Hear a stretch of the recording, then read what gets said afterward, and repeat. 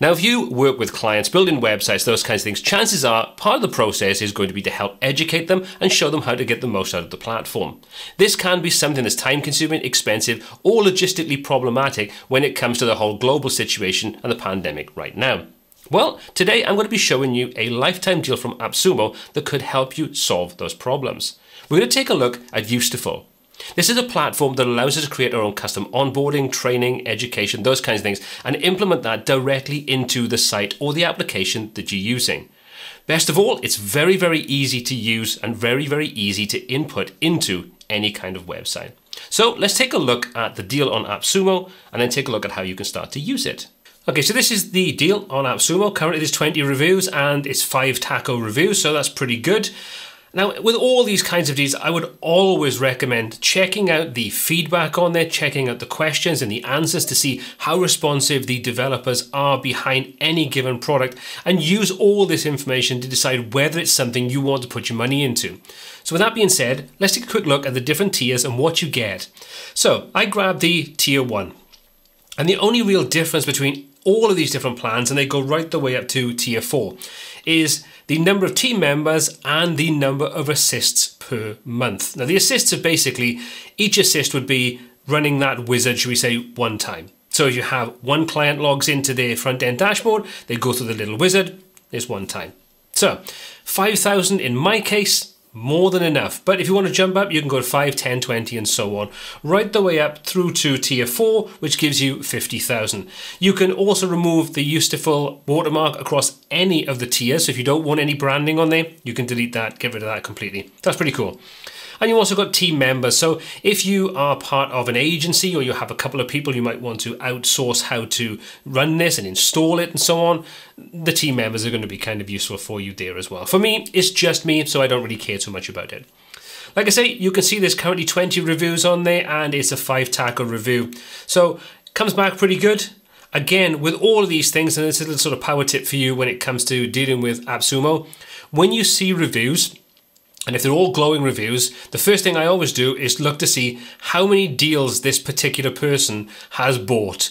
If you find that a lot of the feedback is one deal being bought, you kind of have to take it with a grain of sand. But all of these are pretty good. 51 deals, 6 deals, 68 deals. You kind of get the feel that these are people that have bought plenty of things on AppSumo. So with that being said, I've grabbed it. Let's go ahead, log into my dashboard and take a little look at how Usetiful actually works. Okay, so when you log into your account, it's a relatively simple kind of setup. You can see on the left-hand side, we've got tours, smart tips, checklists, install it on your site, preview the plugin, and so on. Across the top, you've got content, reports, themes, and marketplace.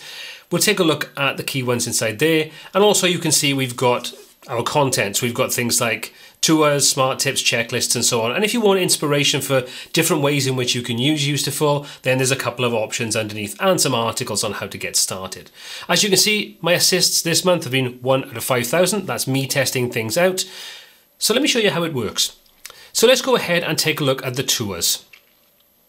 Now, I've already created one tour. It's currently in draft, but I've tested this and it works perfectly.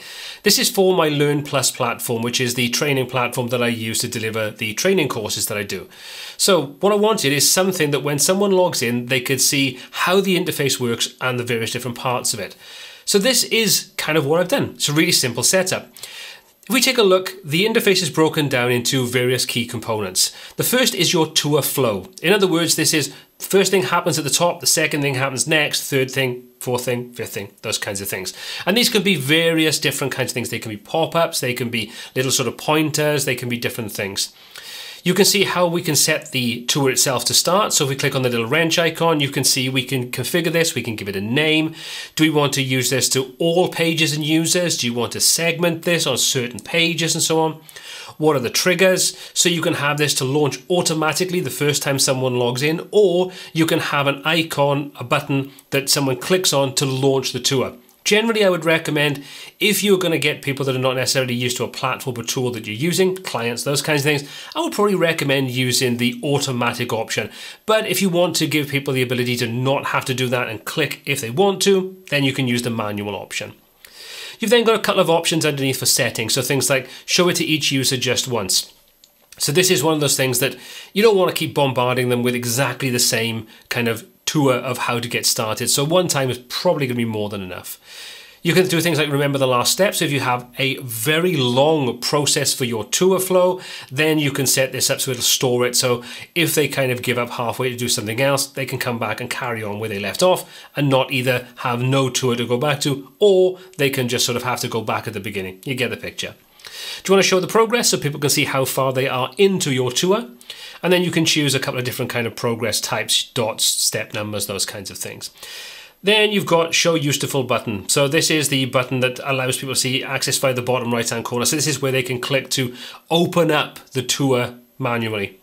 And you can change the tour label on there if you want to. And you can also use custom themes, and you can create your own custom themes by just simply going into the themes option, customizing this. So if you had different client sites, you could easily use this then with custom branding, colors, those kinds of things, to make sure it sits and perfectly inside the area that you're using it, whether that's a commercial product, a SaaS like Learn Plus, or if it's something you created yourself like a custom dashboard, those kinds of things.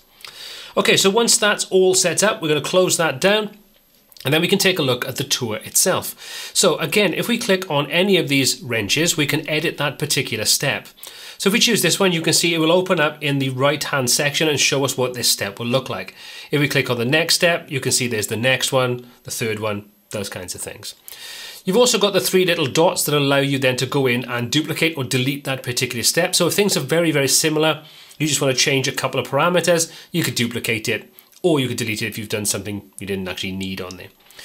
You can also go in there and add a step, and you can see currently there are 5 different kinds of steps: pointers, modals, slide out, redirects, and delays. So we've got things like a pointer. A pointer is what I currently have on screen at the moment. You can see there's an arrow on the right hand side, but you've got options on how you want to set this up. You then have all the step settings available to you in this sort of middle section. So you can see with the available courses, which is what this is, I've got these different options. If I go to your account, you can see it's another pointer option. So there we can go ahead, we can set up a title for this, or we can just hide the title if we don't want those on there. You can choose the type from pointer, modal, and slide out, and so on. You can position this, so you can see we've got positions against screen or against an element. An element is basically like a CSS element, and you can attach this to it. And there's a great little plugin or extension you can use for Chrome that allows you to very easily open up the page that you're working on, that you want to have your sort of tour on there, and then you can just sort of click and it'll then copy the relevant code, and you can just simply paste that into here. I'll show you that a little later. Now, speaking of the element, this is the code that I'm talking about. You can see there it is, and we've also got this little select an element option, which will open up that sort of Chrome extension. Do you want to highlight it? This will put a highlight box around it, and again, I'll show you this when I give you a demonstration of how this works.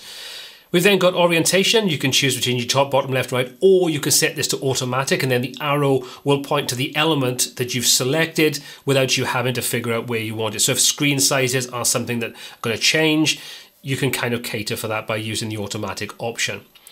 Then we've got progress. You can click anywhere on screen, or you can click on various different things. So I like to have the anywhere on screen so people can just click and go to the next step. Do you want to run a default action? And then you've got advanced triggers. So you can see we can set things up inside here to get a little bit more advanced on how this will actually be triggered to work. So you can see the URL equals, so we get specific URLs inside there that have to be sort of used to trigger this particular step. You've then got the element you want to target and the element event. And again, you've got lots of options inside there. So when the user clicks an element or you move your mouse over it, it'll pop up. You kind of get where I'm coming from with this. There's a lot of controls inside there to really fine tune and hone this. Let's just disable the trigger. We don't want that. You've got auto skip and you've got collect feedback. So auto skip, we could enable that. And the auto skip is the property is enabled. The step is skipped when the element or trigger element isn't available. So if you've got something that might show up or might not show up on a page, you could set this that if it doesn't show up, you'll skip this step so it doesn't kind of give this misleading, weird kind of step that doesn't exist on the page. And your collect feedback option enables this to a step to collect user feedback. If you enable that, you can see we can get these little sort of happy and unhappy kind of faces. So pretty cool to see that. Great if you are testing this out with some beta testers, should we say, and you want to get their feedback, you can have that, you can see it. And that's basically all there is to creating these. You can see when we come over to any of these steps, This is a typical text area, graphic area. You've got all those sort of functions to customize it, to insert images, insert videos in there. So this is what I'm saying when, if you create something unique for a client, this is such a good way of guiding them around how to use it. And if you have that little button so they can get help at any point, and if you want to set up some of the advanced triggers, you really could get an amazing sort of tour through how to use your product or service. And as you can see, we can drop images in there, we can rotate them, crop them, scale them, do all those kinds of things. We can format our text. There's lots and lots of options inside here. It's an incredibly easy tool to use, but has a lot of really useful features. So that's how you go about creating your content. You've then got reports, which if you want to, you can see this will give you a report about how many assists you've had in the month, how many tours were started, how many were completed. You know, you can kind of get a view report and this will give you all information about it. So if you want to track all this info, you can do that inside here, including that user feedback if you enable it. So you can even see how good your flows are to make sure that when you create something, you are helping people out enough. And you might find in there are certain parts where people don't understand it. They might give it a negative or, don't really care. You can refine it. You kind of get where I'm going with this. Okay, so then your themes. This is the theme that I've already created that ties in with my Learn Plus platform. So if we open that up, you can see inside there, we can choose to give it a name. We can go ahead then set your primary colors, your hover colors, those kinds of things. And you can see you get a visual representation of this on screen. You can also set up the fonts that you want to use, or you can let this pick up and adapt from the application that you're using it in, which is quite cool. And if you want to get really sort of granular with this, you can also go ahead and add in your own custom CSS. And there's lots of information about how to attach the classes and how to set things up using the Find Out More. So there's lots of options there to show you. So you really can get stuck in and create something truly unique that's totally on brand with whatever it is you're using this on. And then we've also got the marketplace, which is not something that I really use. This is kind of other tools that work alongside this that you can kind of get access to, and you have to pay for them. I mean, I use Automizy, I've got that one, and you kind of get the picture. So that's the basics of it. Let's go back to our content. Now, let's go take a look at this on an actual site. Okay, so I've logged into my dashboard for my account, and you can see I've got the View Tour button in the bottom corner. This is there so I can test things out. Once I click to open that up, this now tells us that we've got a course tour. We're going to get some information about how to use the platform. So we'll start our tour, and you can see this is where it now highlights the particular section we're talking to. The arrow points to it. It gives us that information so we can see that. We can click to go to the next section, which is your available courses. And again, this highlights it now so we can see exactly how all of this works. Now, this is a really simple example. There's just literally 3 steps. But I can expand this. And then when I go to the next section, when people log in and they go to access the course, there'll be another one of these that'll show them how to use the course. But how do we go about actually inserting it into our website? Well, let me quickly show you. If we go back into Usetiful, let's go ahead now and grab the code that we need. So what we're going to do is we're going to go and grab that information. So save and exit this. And all we can do, we can say install to your site. We're going to select it. And you can see we can choose to use this on anonymous users or logged in users. And there's various different reasons why you may want to use one over the other. For this example, we're just going to do anonymous visitors. We don't want to mess about too much. Let's select that, and then that will give us a little block of code. And again, you can see we want to segment users, target specific languages, those kinds of things. So there's even more things you could do with this. For now, we'll keep this as it is. Now let's hop over. Now I'm using Thrivecart for this, but any tool you use, WordPress anyway, all you need to do is put this little block of code inside the body tag. How you want to do that? You can use a sort of code injector, something like code snippets. Or in this example, all we need to do is go over into Thrivecart, and I'm going to just grab this HTML block. We'll pop that at the top. This is totally invisible on the page. All we need to do then is drop this little bit of code in, hit done, save our page. That's it, done. We now have access to that. So what I just shown you, which is if I go and refresh this and we start the tour again, you can see we started off all over again. And that's literally what we've done, is we just inserted this into the header of this page. We now have access to that inside this particular page. And then the rest of the site, where we don't have that bit of code, it's not going to show up. So it's pretty cool how easy it is to use. Okay, so I said earlier on in the video that I'd show you how you can go ahead and you can use the Chrome extension to grab the relevant ID code and things like that for where you want to target a particular element in the design of a page inside Usetiful. So I've already gone ahead and installed the little extension. You can find this information in the dashboard of Usetiful. They'll give you all the info inside there. So once that's there, you can see I'm already logged into Usetiful, which you need to be to get this to work. So what we're going to do is we click Open Panel. So now if we go back to Usetiful, all we need to do is open our tour up. And you can see inside there, we've got the options for where we want to use this. So for example, if we go to add a step in, we're going to add another pointer. We're not going to worry about putting anything inside there, but we're going to say point against an element. So we need to do that. Then we need to find the element we want to point against. So let's just click this little select an element. So you can see, give the page that will be open to special mode that enables you to select the element. So what we need to do is grab the URL for that page. So let's go back to our page. We'll copy that from there. We'll come back in and drop that inside there and we'll say open page. So that's now opened the page. You can see we get this little bar at the bottom which allows us to switch between two different modes. We can switch between the normal navigation mode or we can go into the select mode. Now we want to be in select mode because obviously we want to select the element we want to use to target. So let's just say that I want to grab, for example, this section on the left hand side. We'll select it and you can see that now automatically inserts that in there for us. Pretty cool.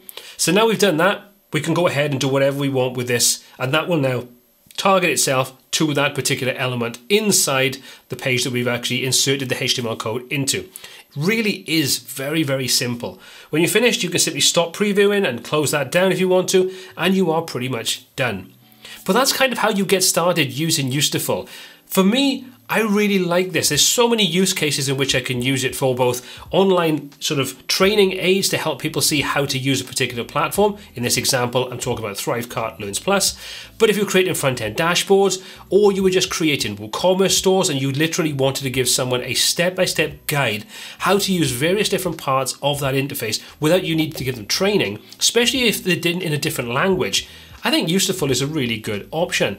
The price point is pretty appealing. And the fact it's a lifetime deal, I think it's one of those ones that's worth hopping onto. So that's just my opinion. I've grabbed it. I'm going to be keeping this one. I might even get the next level up so I've got even more scope when I can sort of take a look at other platforms and things that I want to use. But that's just my opinion. Have you tried Usetiful? Has this kind of opened your eyes to what you could use it for, giving you some use cases? Let me know in the comment section down below. As always, all the applicable links are in the description. My name is Paul C. This is WPTuts, and until next time, take care.